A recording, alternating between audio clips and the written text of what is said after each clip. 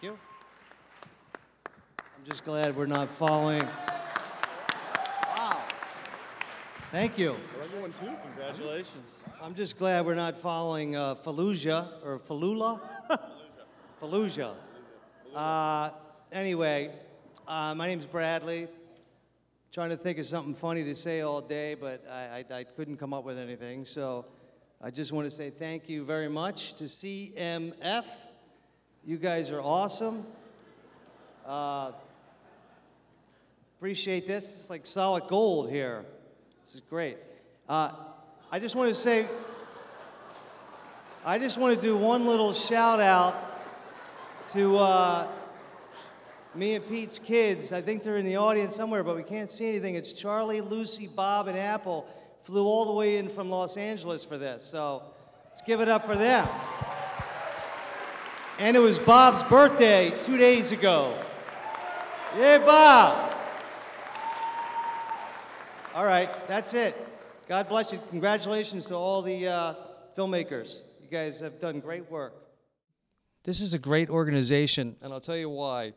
Because I live in LA, and I have young, aspiring filmmakers coming to my office all the time, and they're always like, you know, how do I become a director?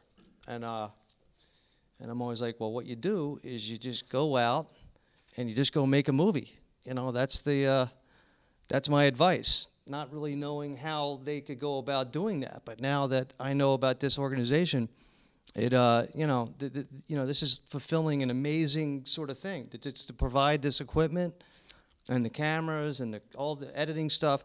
Yeah, this is kind of a bold statement, but I'm going to go so far as to say that I think all movies would be better if they were shot in 1 week. All movies?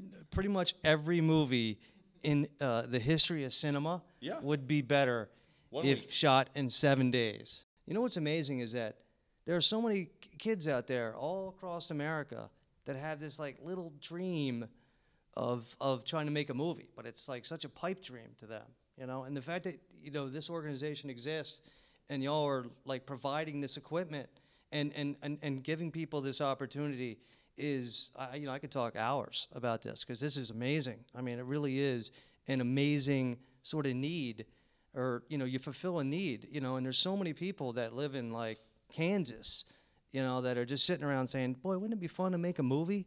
You know, and it's like, yeah, but, you know, I mean, and nobody's supporting it. I did speak to Woody, you know, about this because I know he was Woody Harrelson, past recipient of the Golden Tripod, and you know, he thinks that you know, this festival had a big part in Zombieland's success.